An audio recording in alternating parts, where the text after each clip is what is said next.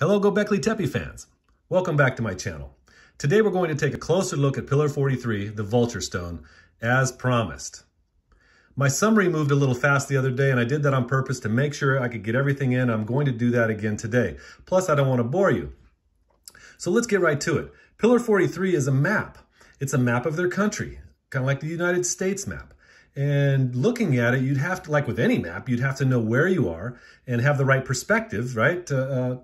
Now, when I say know where you are, know that your surroundings and orient that on the map so you'd know how to use the map, right? Kind of like when you're driving in your car, the map moves left and right as you move left and right. So it looks differently all the time, but it's the same map. So it's just a matter of perspective. You know, some people put it north and south always just so they know, because they know the terrain and that's the way they know it. So it's just really perspective. And that's what we're going to talk about here today. So you're probably wondering about this map here. Well, maybe that looks a little more familiar to you when you have the right perspective. So let's get right to it, where the Natufians lived. The Natufians lived here, okay, right off the Mediterranean. Now I'm turning the map east and west because if you lived off the coast like anywhere, say in Hawaii, you know, your world would be driven by that angle, right? So if you lived in a valley, so to speak, a long valley, your world would be driven by that. So we're going to get into that in a minute. Here, though, is their world. As you can see on the map, I'm just going to make it bigger here to match it. So over here is the dog. I never put a pin in the dog because I just like looking at it. It just looks like a dog, right? I mean, it always looks like a dog. I just love it. You know, I do pin the circle and Mount Hermon and Karakadog over here. However, let's get back into what I'm saying. On the pillar, they're showing their entire world, okay? And it comes from Batman or Batman over here along these mountains up to the Mediterranean, over to Haifa, to the Valley of Jezreel, right? And then over to the, back down to the Jordan River and down to the Dead Sea. And that's, as I've put right here, this is, and if you saw the summary, this is their world. And at the top, of course, is the Mediterranean with the waves, you know, down the beach. If you've ever been to the beach, it's a succession of waves. And we'll get into those animals in another video. And at the top, as you can see, is the mountains of Cyprus. So what they did as far as perspective, this, as you can see, north and south is this way. So the Jordan River is naturally north and south, and same with the coast. But what they did to fit it on the pillar is they pivoted it. They took this part here, so everything from the dog to the vulture is right here, okay? And the rest of the map is all of this. But all they did is this. To make it fit, they just took that part and draped it down this way, down the pillar.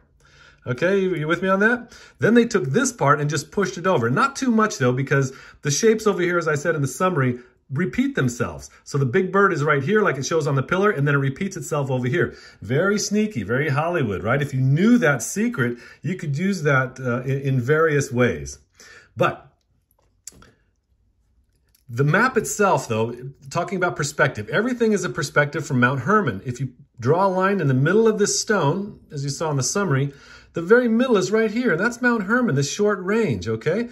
And so so everything they're looking at is south going that way, west going this way, and then north going that way, right? So on the pillar, let me show you here's everything on the pillar, right? The mountains, there's the Baca Valley, like I said, this is the way it is. And as you can see, here's the vulture and the scorpion I drew in. It goes that way. And again, all they did is just dropped it here, okay? And then these animals here are also facing northwest going this way, but then they repeat themselves again in a northwest fashion, and I'll show you that in a video later, all right? But let's move on. So the map is actually, since they pivoted it, it's almost like three maps, but they still connect with each other, and I'm going to show you that. So right now we're gonna look at everything south of Mount Hermon. Okay, so let me orient the map, and let's have a little fun. I mean, it's a map. Let's just go around and drive around a little bit. All right, so there we go, north, south. There's the vulture, right? We got the vulture there. Here we go. So just like they say, the vulture, the snake, the scorpion. So here's the vulture. The snake is the Jordan River that comes around here into Irbid. We'll talk about that. Got the dog and the beaked animal here, the scorpion out there, right? And there you go, drawing it in. So on the right without the drawing, left with the drawing. So from the top, let's take a look at the vulture. As I said before, this is simply the Golan Heights. Right on Google. Thank you, Google, for being Google, and thank you, Earth, for still having all this stuff on the ground. So there you have it. That is the vulture with the scorpion next to it. Okay, now there's not much detail more I can tell you on the vulture, but there are the two different. There's the ring. There are two separate things, the ring and then these legs that don't exist anywhere. And I'm going to show you what that is. First, let's do the ring. The ring on a topographical map of Syria is down in the corner right here, okay? That might be hard for you to see. I went ahead and made a better picture, and you can see it right there. See it? That is either an impact crater or a volcanic structure. And it actually makes up the rim of the Golan Heights here on one side by the vulture right here, right? That's where that is. So when I plotted all the high points on what you saw there, that you can see it on Google Maps, all these little ridges come up, and the center is right outside of Jabba. That's on right here. And that's where the ring is. So there you go. I mean, it's perfect. South of Mount Hermon, right on the wing of the vulture. So the second part though, down here, what this is one of the few straight lines. These are one of the few straight lines on the whole pillar. So what it's telling you is this: to travel, to get to the duck. You see some scratches right here? So in other words, if you follow that, they say you should find the duck. Now, the other day on the summary, if you saw that, the duck is over in the desert, right? So if we follow it, so let's do that. So here's the vulture, right? We'll keep it north and south. We're going to go over here and just keep following out there, right? We'll maybe have a meal at Shabbat right there. Come across the desert up here to Palmyra, right? And that's where the back of the duck is, right? Over in here. So we're walking over here. Let's put it into satellite mode. And there you have it, okay? There is the head of the duck, right? Let's move that a little bit like that. So we came across the desert here to the duck. See that? Had a meal here at Palmyra, came over to the face of the duck and came across. Now look at the legs here. Here is the bird, right? And the Euphrates River with the legs. See the head of the duck goes in the middle of those legs. There it is right there. Then you're wondering about the fish. All right, here's the fish. There's the back tail of the fish, the squared cutoff fish. It comes through here, and here's the V part for the fish, okay? Why? Because as you can see on the pillar, it's dumping this watershed, right, into like a funnel, into Al-Hasaka, and then draining down in here. It's one of the main tributaries into the Euphrates, okay?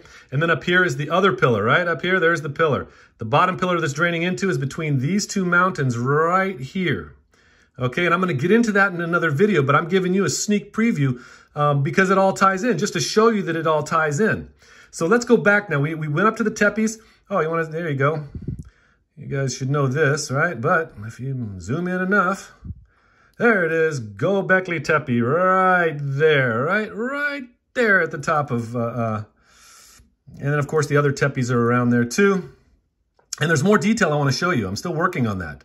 All right, for instance, this triangle, I'll give you one more right there. Look at that, between the fish and the bird, there it is right there, and there's the bird. I mean, undeniable. And here's the ugly duck once again. So we're heading back. We need to head back because we're looking at the bottom of the pillar, and there's some details I want to get into. This is actually the scorpion. So we're still north and south, as you can see. It's still in the same, orientation. But we need to get back and get into the other animals because there are some great details. So, okay. The scorpion, there's not much more to say about the scorpion, okay? There are no more details on the pillar. No more details to tell me anything really other than how badass it is, right? And that is that when you zoom in on it, right? When you zoom in, here is the body of the scorpion. You see the head right there and this whole body right here, but the tail is awesome. And then it's got this little hook at the end, exactly like on the pillar, right? So there you go. It's in the right location. And we can move on to the snake. And the snake isn't much more either. The snake, they say, I know it's behind these rocks, but it's from the bottom of the vulture and then around out to the scorpion and then up. Well, it's right here. It's the Jordan River. Comes around Amman, about by the scorpion and into Irbid. There you go. So they're talking about this. So if you're starting to get a feeling that this is states, kind of like the United States, you're right. This map is a map of the country. It's not their trail map. I mean, they would have had smaller maps for all of this. You know, there have been trails everywhere. No, this was the country map. So, and each one of these places is pretty much a state. I mean, people out here wouldn't have just continued to travel. They would have left elderly and the young here. They would have left folks to harvest. You know, everything we're talking about has to do with mountains and water and shelter. Every one of these objects has to do with that, okay? So they were controlling their natural resources, their people. This was their country, okay? It's probably the original country. So with the snake, there's not much more to tell you because there's just no more detail. It's just straight up like that. Now, down here, though, with the dog, that is awesome. Okay, so the dog is easy. Let's move down. I'm going to draw the dog. Now, one thing I wanted to say here. On the pillar, they show the animal outside of the legs of the dog, but right between the legs of the dog, right? That's exactly where it is, between the legs of the dog. But they couldn't chisel in the detail that small, you know what I mean, for it to make sense. So what they did is just represented it outside of the dog. And all you had to tell somebody is to walk down there to the dog's legs and go in, and all this would be true, right? Including the man. So let's take a look at... so the dog, I can't tell you much more. There's not much more to tell you. Just the dog itself, and I just traced it.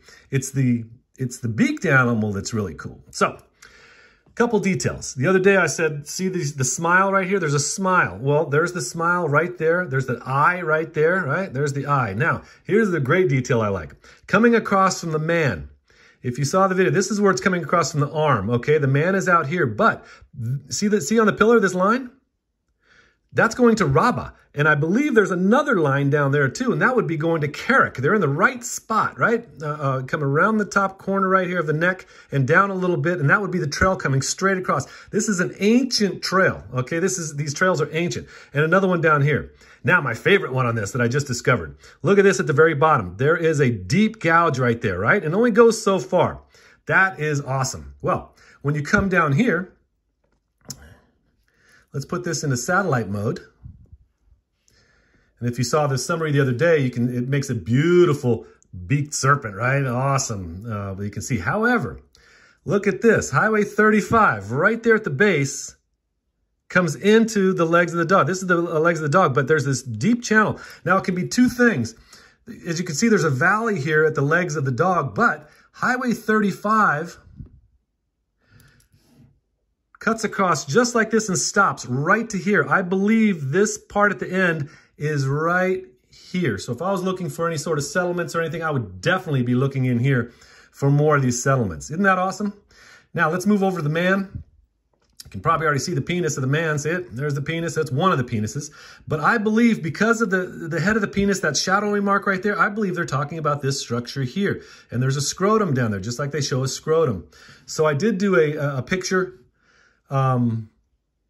And there's the arm, you know, there's the headless part of the man right there, right? And then the arm where they show on the pillar, the arm right here. Well, that's Highway 45 right now. That would have been an ancient trail. So here's the body right down to the penis, just like it shows that. Okay. And here's the trail 50 going over to Karak, right? And the other one to Rabba, right? It's right along the arm here. So these are ancient trails. Awesome, right, guys? Now, how can somebody say that all of this is just a coincidence? It's a non-coincidence. It's on purpose, all of this, all right? So there's everything from Mount Hermon on down, all in the right spot, all in the right sequence. You can use this as a map. You can still use this today if you knew what you were looking at. Again, it's all about perspective, right? So that's everything on down and how it connects. That's why it was so easy for me to draw, right? It's again, it's a map. It is a map. It is not a star sign. This is not Sagittarius. This is not Scorpio. Scorpio's got the tail in the wrong. Whenever they look at the stars, the tail's in the wrong direction. That's what really was one of the keys that I knew that it was not a star map or solar or solstice or anything like that because of Scorpio not being in the right orientation. But on this map, as you saw, it's in the exact orientation that it would be, okay? So that is today's deep dive on going down the Jordan River. The next one I'm going to do is going to be for the Mediterranean. It'll be from Mount Hermon towards the Mediterranean. There are some details in here that are really cool. Then I'm going to do the third one, which will be to the right side over here. And that'll be a dual purpose one because it is a dual purpose map. You know, when we start talking about this area in here. Highly, highly cool. So hats off to the Natufians. Hey, everybody, please leave a comment or question. I'm pretty fast about answering. And be kind, right? And be nice. And we'll see you on the next video. Prost!